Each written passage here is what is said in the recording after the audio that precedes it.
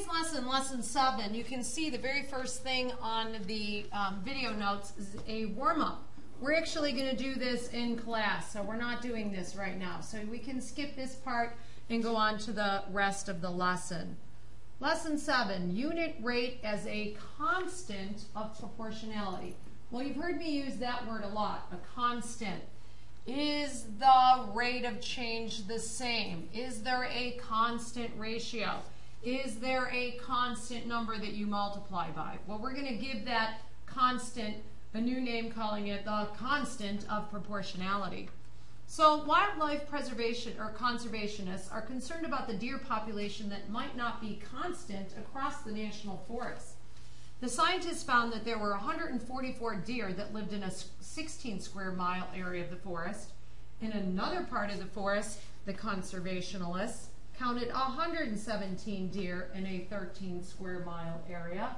Yet a third conservationist counted 216, and you can see I corrected that because the number order is wrong. 216 deer in a 24 square, and this should say mile here, not acre. These are all saying mile, plot of the forest. Do the conservationists need to be worried? Why does it matter if the deer population is not constant in a certain area of the national forest? Why does it matter? Well, if there's more deer in one area of the forest, maybe there will be a problem, could be a problem of overcrowding,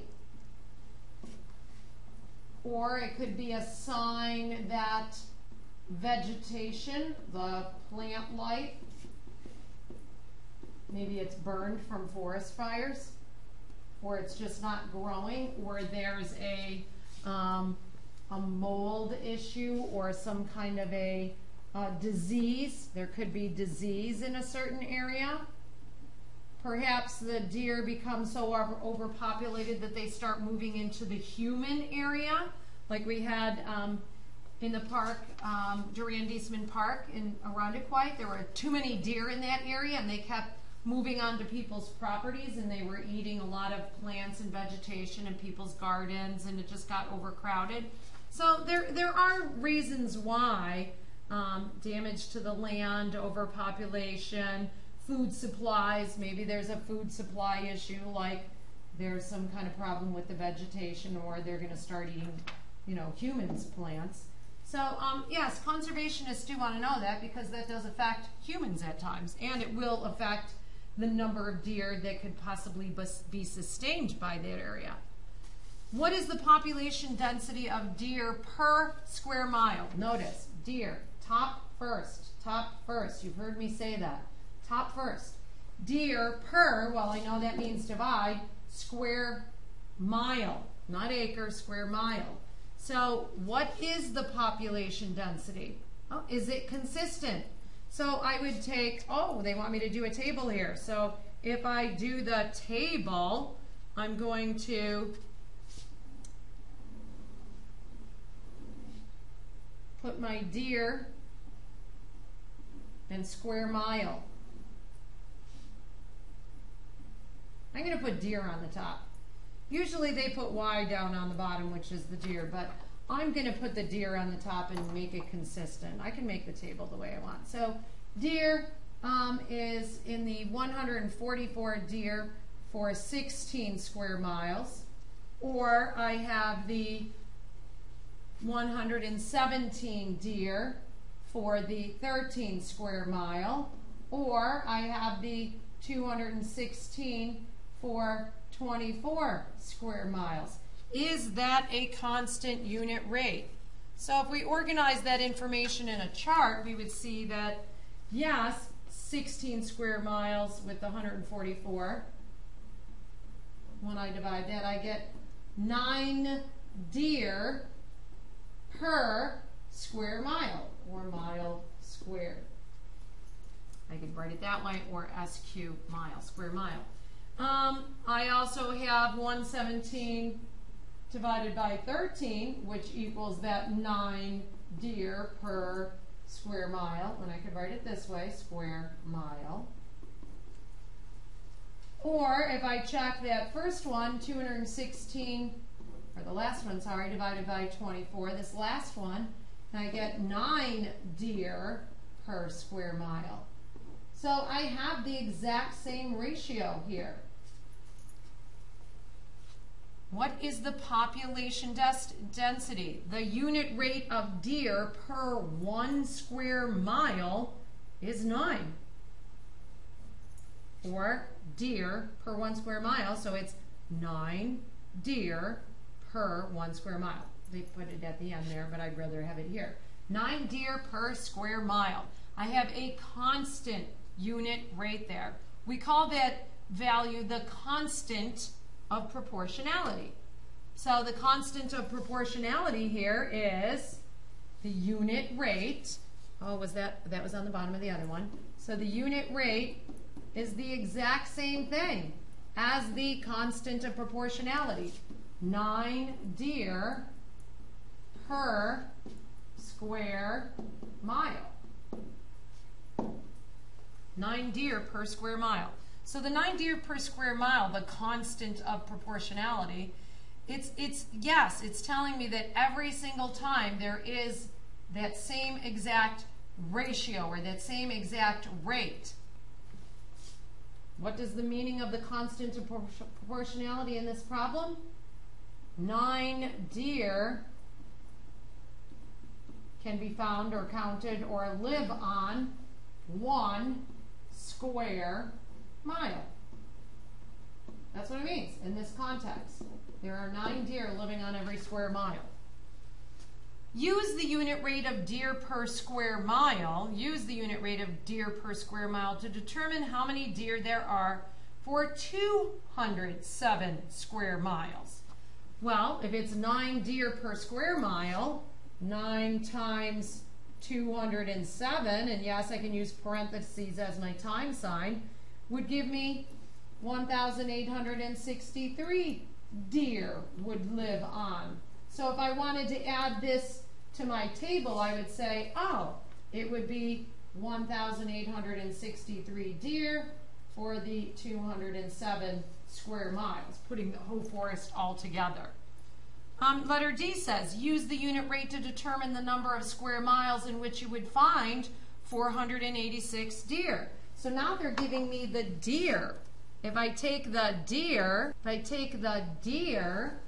486 deer, and I divide it by my 9 deer per square mile, my unit rate, this is deer per square mile. And there's lots of ways you could write that. The deers cancel, and I get how many square miles? So 486 divided by 9 would give me, there would be 54 square miles needed to sustain 486 deer. So I could put that on the table, and it would look like 486 deer at the end would need 54 square miles. So some vocabulary that you've heard me use over and over and over again. That idea of a constant, and it specifies a unique number. It's always the same. A variable is a letter that represents a number. It could change, like x could equal 5. If a proportional relationship is described by a set of ordered pairs that satisfies the equation y equals kx, oh, we're going to make an equation out of this, where k is the positive constant, then k is called that constant of proportionality. We're now going to give a letter, a variable, to this constant rate that we've been multiplying by. We're now going to call it k. This thing is called k, that unit rate. Every time I can multiply by 15 to get the number of lawns. That $15 in that example that we did was another constant of proportionality. 9 deer per square mile, k equals, the constant is 9 deer per square mile. So we're going to give it a letter. It's called k. It's called the constant of proportionality. Then the variables, which we've seen in tables y and x, have a relationship with that k. every time to figure out y, you multiply it by the constant. You multiply x by the constant. We were doing that in tables. So you've already seen this. We just didn't have a fancy letter for it called k. Example 2. You need what? Brandon came home from school and informed his mother that he had volunteered to make cookies for his entire grade level. Oh my gosh. He needed, for every 7th grader, he needed 3 cookies for each of the 96, oh, there's only 96, not 250 like here at Martha Brown. 96 students in 7th grade. He needs 3 cookies per each of the 96 students. 3 cookies for everybody. Unfortunately, he needed the cookies for an event at the school on the very next day. So 96 students in 7th grade, mom needs 3 cookies for each one of them. That's a lot of cookies. Brandon and his mother determined that they can fit 36 cookies on 2 cookie sheets. Wow, they're going to cook them. So they can put 36 on 2 cookie sheets. Is the number of cookies proportional to the number of sheets used in the baking?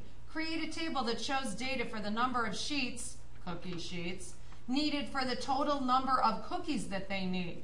Okay, so if 2 cookie sheets, so I'm going to make a table here as it suggests.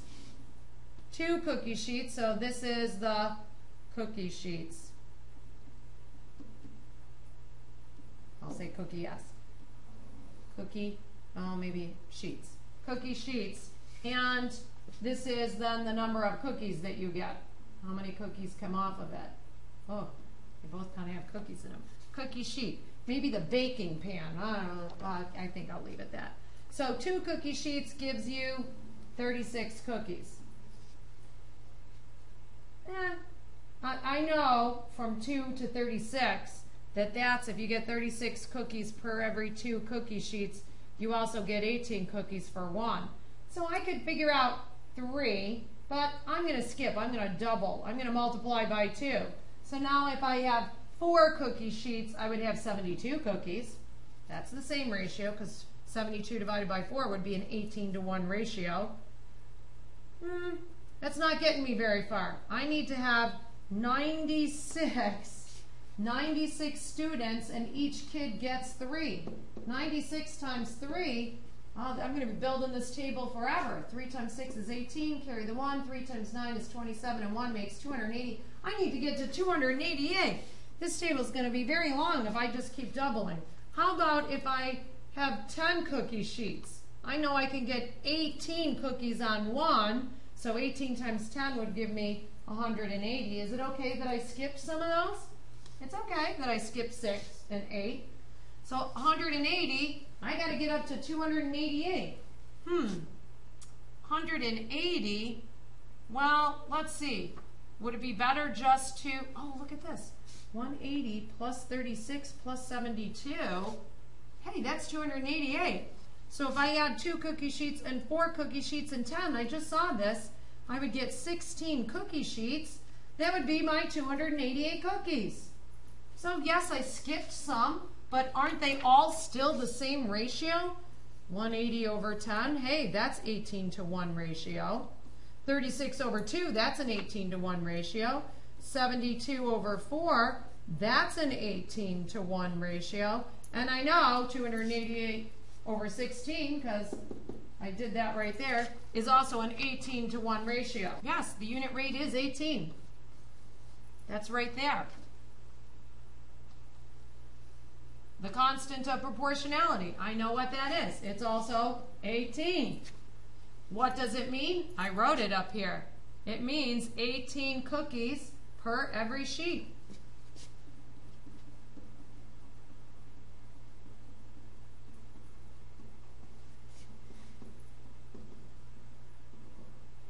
Per cookie sheet. Now I'm just going to call it sheet for short. It took 2 hours to bake 8 sheets of the cookies. It took 2 hours to bake 8 sheets of the cookies. If Brandon and his mother begin baking at 4 o'clock, when are they going to finish? Oh boy. We've got to do how many sheets of the cookies? We only have to do 16. Okay. So 2 hours to bake 8 sheets. Well, I've got to make 16 sheets of cookies. 16 times 18 gives me those 288 cookies that I need. So, if I multiply this, my denominator, my baking sheets by 2, multiply my hours by 2, I'm going to get 4 hours. That's pretty easy. I did that through the equal ratio way. So it's going to take those 16 sheets of cookies, so it'll take 4 hours. When will they finish baking the cookies? Well, if they started at 4 and I had 4 hours, they will finish at 8 p.m.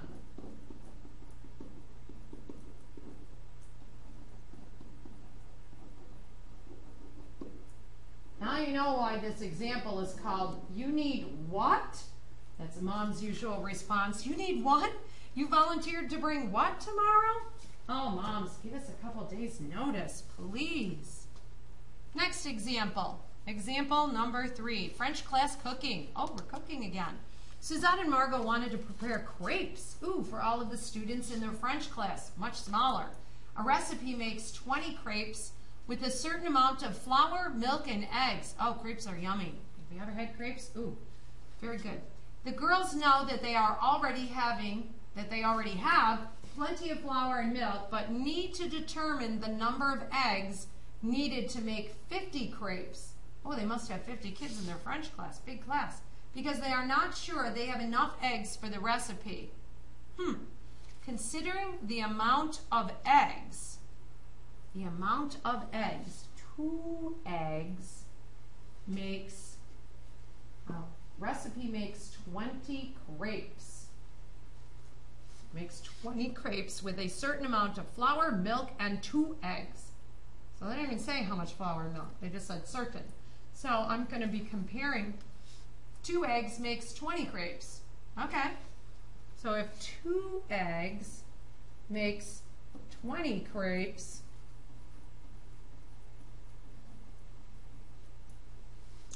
what is the constant of proportionality? Well, 1 egg would make 10 crepes, right? Because they're not sure they have enough eggs for the recipe. Considering the amount of eggs necessary to make the crepes, notice that I put eggs on the top. Top first, top. Eggs came first, they went on the top. Crepes came second, they went on the bottom. That's how I decided to put the 2 eggs on the top and the 20 crepes on the bottom. So for every 1 egg, if I divide by 2 up here, and then divide to keep an equal ratio or a constant, I'm going to get 10 crepes. 1 egg will make 10 crepes. What is the constant of proportionality? The constant of proportionality is 1/10. 1 makes 10. What does the constant of proportionality mean in this context? What does it mean? 1 egg will make, 1 egg is needed to make 10 crepes.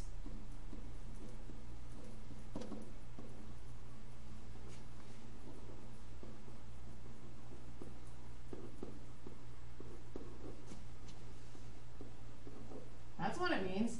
In this context, what is the 1 to 10 ratio? You have to give it its labels. Because yes, it is a unit rate. It has 2 labels.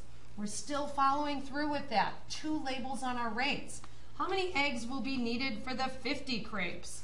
Well, if I take 50 and I multiply it by 1 egg, gives me 10. If I multiply it by that 1/10, I'm going to get 50 times 1. I could put this over 1 to make it easier.